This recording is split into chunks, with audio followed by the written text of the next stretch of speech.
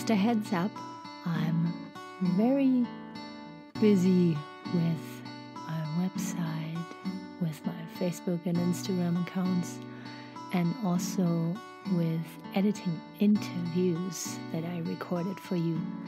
So if ever I don't post an episode on a day, just know that I'm busy doing that. I'm not slacking. I'm not dialing down. I'm actually dialing up.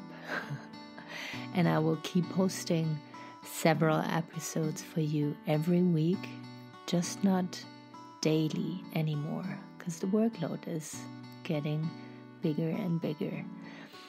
If you enjoy my content here, if you really like listening to my podcast for free here and you feel like rewarding me, then please share or review on Apple iTunes, or you can now buy me a coffee for just a couple dollars. And it's just your way to show me that you're out there and listening, and I should be doing what I'm doing here because it serves you so well.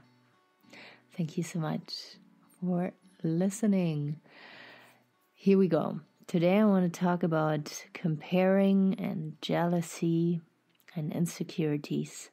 A dear friend of mine, I will not mention his name because maybe he doesn't want that.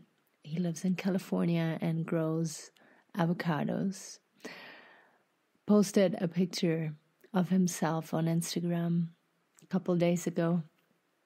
And it was very, very awesome to see him and to read his comment. And it was a very vulnerable comment. And he was very open about how insecure he used to feel about his body and stuff. And it just blew me off my chair because this guy is so,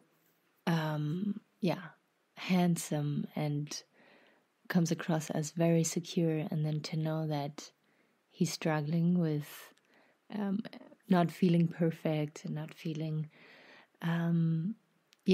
as handsome as he looks like is just very, very astonishing to me.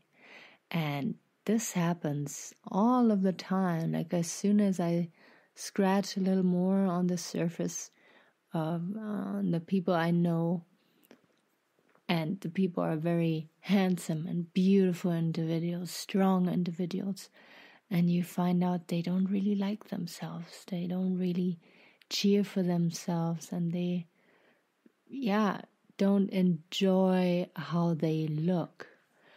And looks are so important nowadays. It's incredible. It's even very sad how looks become important in our society when you look at Instagram and Facebook and Hollywood and magazines and everything. And there's all the time, your ego can feel at threat, if you say that in English, can feel threatened and wants to compare itself.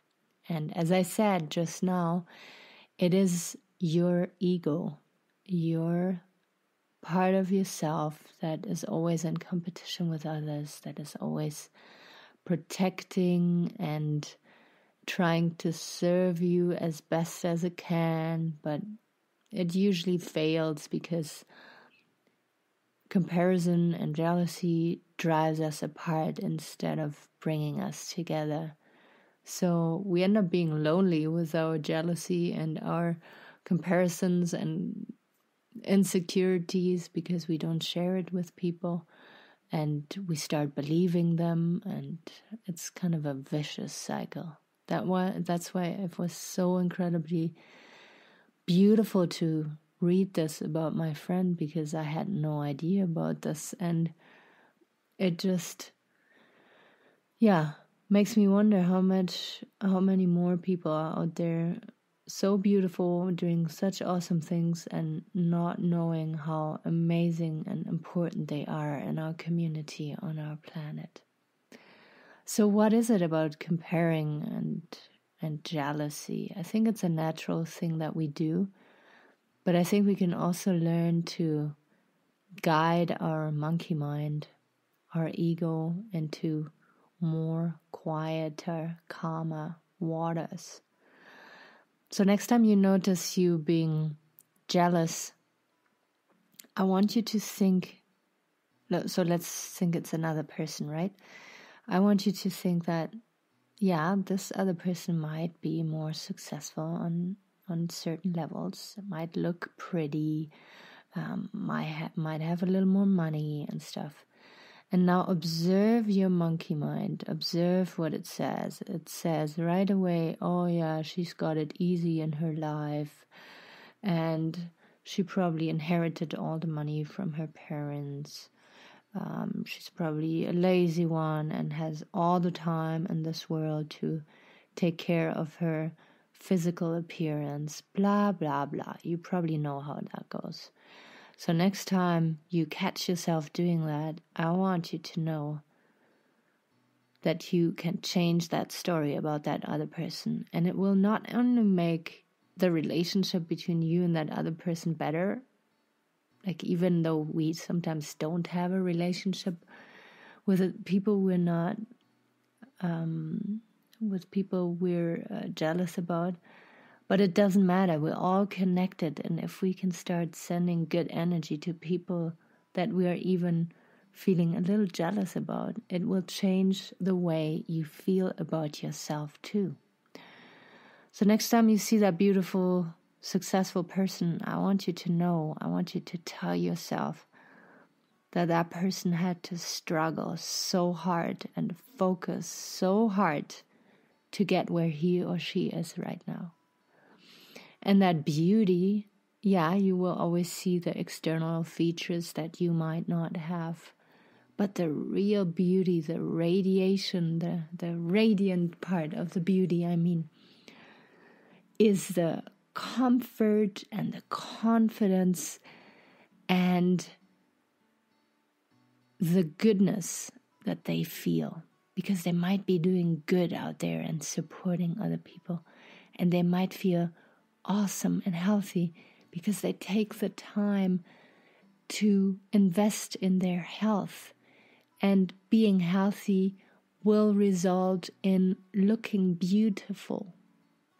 Now, when it comes to weight loss, I also want you to know that if you are a person that is more anxious, regretful, clingy, attached, lives more in the past than in the moment or in the future, then those people, and I include myself too, those people tend to gain more weight or have a harder time to lose weight, because on an emotional level, your body is in protection mode. Yeah, you experience pain in the past, you still regret stuff, and for the future, for the present, your soul or your being wants to protect you from that because you're such an intense feeler.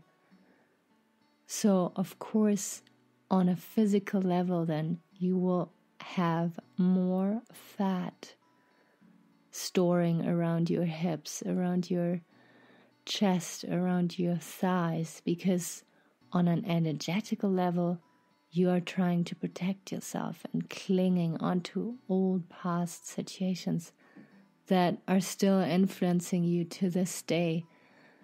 Resentment, maybe towards a parent or a friend or an ex-partner. Those emotional states, those mental states will not allow you to lose weight easily.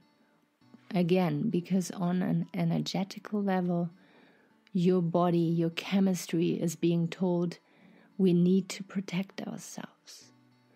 So those people that we look at and they're so beautiful and so healthy, trust me, those people put a lot of energy in their health. And of course, there's people who go under and have surgery and stuff, but I don't talk about those people. I talk about the other beautiful people. I talk about the people who are able to let go of resentment, of regret, who are in full acceptance of themselves and embrace their flaws, are aware of their communication. Those people are the people that we look at and feel, oh, they're so beautiful, they're so successful. But they had to work so hard to get there. They didn't get it for free. And you can get there too. You can do the work and be that beautiful, successful person out there. We all can be. We just have to believe in us, in ourselves. My English really sucks today. Excuse-moi. And we have to be aware of the work that we want to do in order to liberate ourselves and to get rid maybe of those extra pounds. So, next time you're jealous, please know that this person is good. It will make you aware of your monkey mind, and it will maybe make you aware that you could do a little more for your health, or you could do a little more for your mental health and meditate a little more. Listen more to my podcast here and come back to your center, come back to your heart. And then you will feel better about yourself and less jealous about others, and you will tend to compare yourself less to other people and just enjoy other people's success and see it as inspiration instead of a threat. Thank you so much for listening to the Borealis Experience today. I'm your host Aurora, and I will be back out there for you very soon again. Take care. Also, today is World Water Day, so drink lots of water and appreciate all the running, fresh, drinkable water that is around you. Never take it for granted.